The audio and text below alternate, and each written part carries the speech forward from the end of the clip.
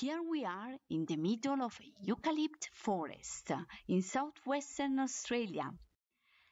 Right now, the most abundant plant in flower is the Marri, or Corymbia calophylla.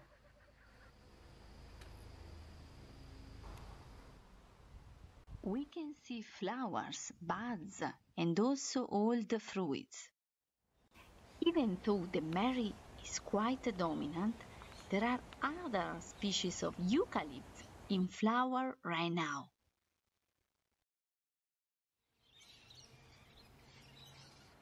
Look at the buds of this species. Are extremely spectacular, aren't they? The flowers produce nectar, which is contained in the flower cup. Sometimes you can see the nectar reflecting the sun rays. Hello everybody, we are in King's Park, in the middle of an eucalypts forest.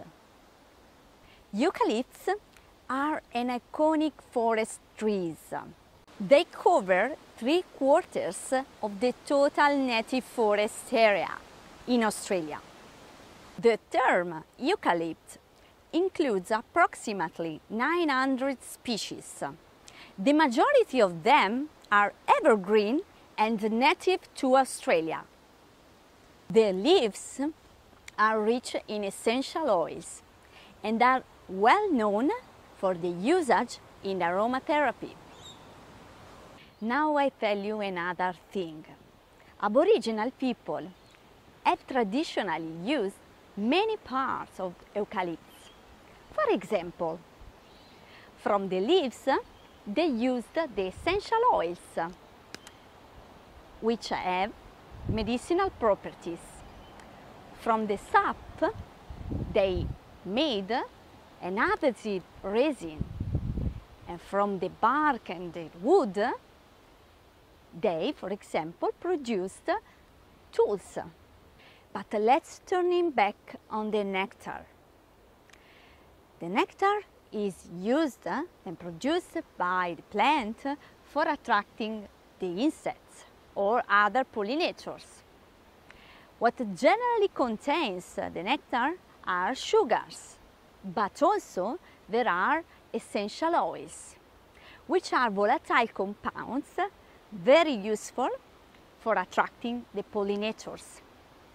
The nectar is so important for the pollinators because of the sugars, so the energy that the pollinators can receive from visiting the plants, but also is important for the water content.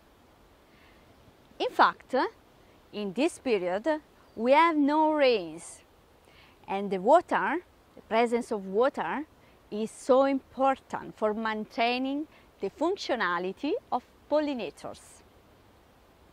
Now I want to taste the nectar from a flower of Marri.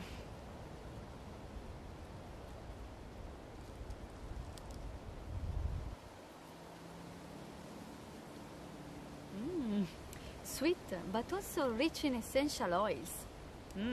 These plants, the Marri, are so important. They are crucial for the balance of the ecosystem, and also so important for the sweet products that all we love, the honey.